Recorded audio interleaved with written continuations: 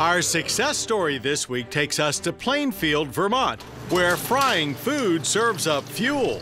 Black Bear Biodiesel takes waste cooking oil from area restaurants and resorts and recycles it into biodiesel.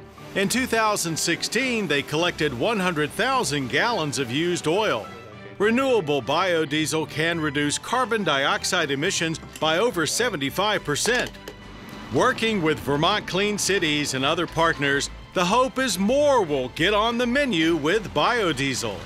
It's one of the beautiful things that the Clean Cities organizations help foster is this trust that we have within our working group that we're not competitors. We see ourselves as allies.